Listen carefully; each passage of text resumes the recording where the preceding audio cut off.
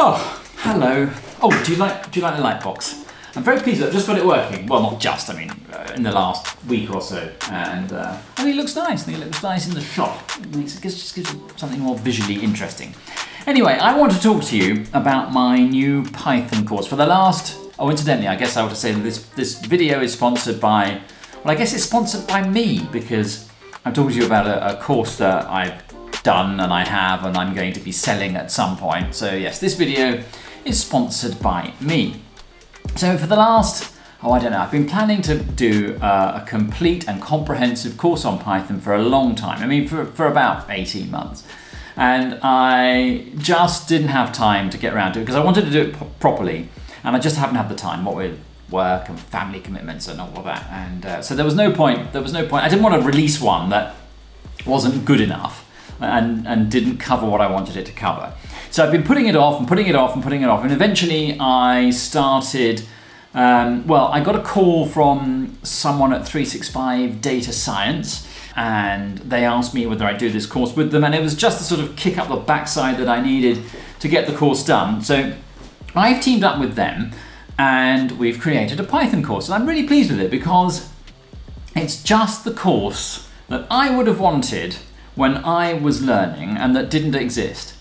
So one of the problems, I think, with learning programming and a lot of the books and courses that you see and buy and spend your money on is that they're very good at teaching you syntax.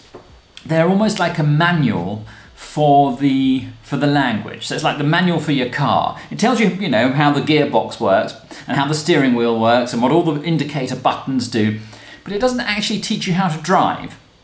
And I found that with a lot of Python courses and Python books. It'll say that this is how you create a variable, and if you've got a string, you can put dot upper and it'll convert it to uppercase, and you can put dot lower and it'll convert it all to lowercase. And it tells you, it goes through the manual, if you like, it tells you what everything does. But that doesn't really help you when you actually want to program, because what you want to do is learn how to use that language. You need to learn how all those things work so that you can put them together and then write programs that solve problems, because that's what you want to do, right? You want to solve problems. The syntax is easy, really. I mean, it's okay. You have to get familiar with it, but the interpreter itself will tell you where you've made a mistake on the syntax. Those are the easy problems to correct, and those are the easy things to learn. The real difficulty is in the thinking, in the logic. And a lot of courses, I don't think, spend enough time covering that.